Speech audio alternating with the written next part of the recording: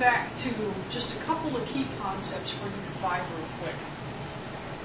In Unit 5, we were dealing with fiscal policy and fiscal and monetary combinations. We did monetary Unit 4, and we need to put some stuff together. Now, just like we had the two types of monetary policy, we have the two types of fiscal, and we use them for exactly the same reasons. We've got expansionary and contractionary.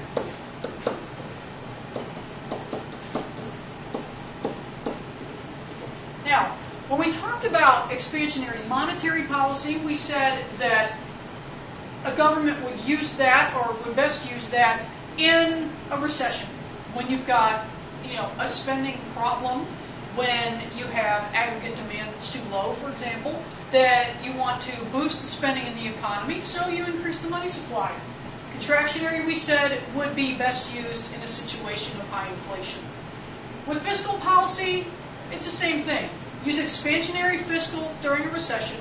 You would use contractionary fiscal when spending is too high. With inflation, you want to cut it back. So the reasons to use them are exactly the same. The mechanisms are a little different.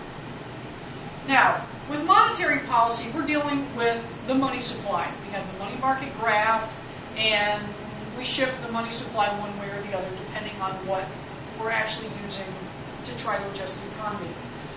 With fiscal policy, we're talking about two specific things. You can either adjust taxes or you can adjust government spending. Right? Using G for government spending because that's the way it is in your GDP equation we've been using all year. All right, now, if it is expansionary fiscal policy, you want people to have more money available to spend, you lower taxes. Now, that works, except that people don't spend 100% of the money that they now have in their pocket. Because, you spend some, you save some. You're only going to spend as much as is implied by your MPC, your marginal propensity to consume. So some of that is going to get lost because people are going to save it. Whereas if you increase government spending, then 100% of that money goes straight into the economy. So this is actually a more direct approach than just lowering taxes, but it's lowering taxes that, makes people happier. Contractionary policies would be the exact opposite. If you want to pull back the amount of spending that's going on in the economy, then you would raise taxes because that lowers disposable income and lowers the revenue potentially that's available for a business, if you're talking about corporate taxes, and pulls back aggregate demand.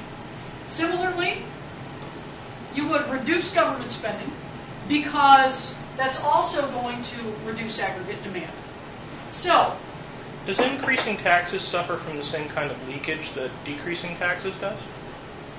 Not really, because if you're increasing taxes, then people are losing 100% of that money. Mm-hmm. Whereas if you reduce taxes, 100% of the money is not going into the spending stream because people are going to hold some of it back. Okay.